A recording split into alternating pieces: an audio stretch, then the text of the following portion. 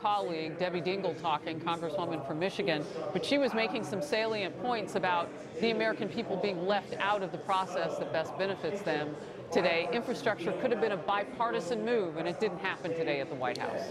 So first off, I listened to her comments, and she says people elected Donald Trump to do something. Donald Trump has acted. I mean, we have historic unemployment rates, Harris. Yes. 3.2% economic growth. We have a reputation around the world that's far stronger than 8 years of Barack Obama. Donald Trump has done wonders, but the American people elected a Democrat majority in the Congress to actually make their lives better. Instead of focusing on legislation that helps their lives, they focus on Donald Trump and an endless set of investigations and resist movements that don't do anything for the American people, but does something for their base in the socialist wing of their party. I don't know if you heard the Congresswoman Dingell say, even if we got all the money into the bloodstream of America right now for infrastructure, we'd still be 100 years away. She said today was particularly important because maybe you could start the clock. So first off, I do think infrastructure is important, but think back, remember when in 2010 when Barack Obama did the stimulus package? You had almost $1 trillion that was supposed to go into shovel-ready infrastructure projects like roads and bridges. That's right. None of that money went to infrastructure. Had we spent $1 trillion 10 years ago, we would be well on that path. They squandered that money. Now it's our responsibility to find a bipartisan package that can actually build roads and bridges and airports and pipelines that are going to make our country stronger. And I think the president wants to do it. I'm telling you, I've been around with this majority for about 5 months now, and they're not interested in finding bipartisanship. They don't want to work with the president. They don't want to secure the border. They just want to fight him. And so if you want to work together and you have a pure heart, we can actually get things done. Because I'm an American before I'm a Republican. I want to work with Democrats. I think the president does too. I don't see them as honest brokers in trying to get these packages across the line. About what you just said, that $1 trillion that was not spent, because shovel ready became like a hashtag. Yeah. And where is the shovel ready?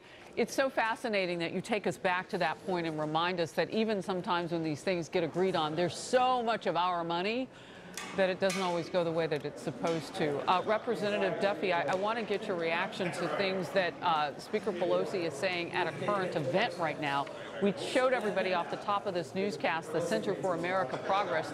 She took the microphone, and whatever topic they were going to cover, she was talking about the president. Here's what she said on the cover-up language she used. It's not just the substance that we're after, we want to have to give the truth to the American people.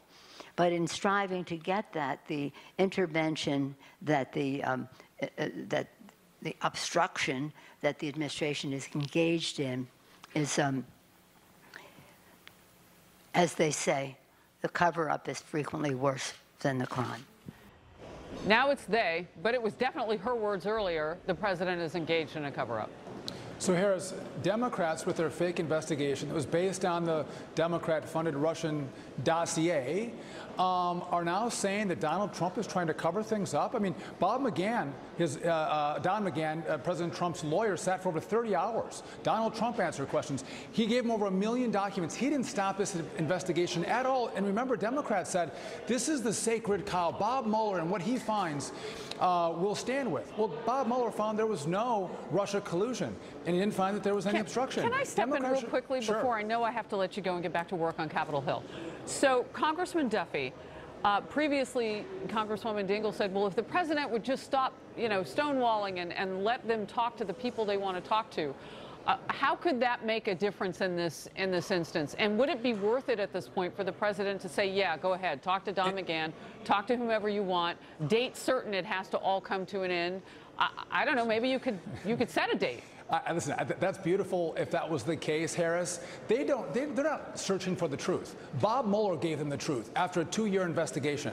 All they're doing is looking for, political hits on the president.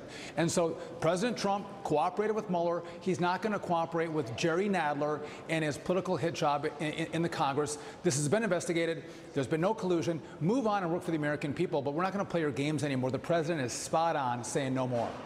All right, Congressman, thank you so very much. And congrats to you and your wife on your next little one. God bless. Thank you. God bless. We'll have much more on this top story coming up with our power panel and Republican Senator James Risch.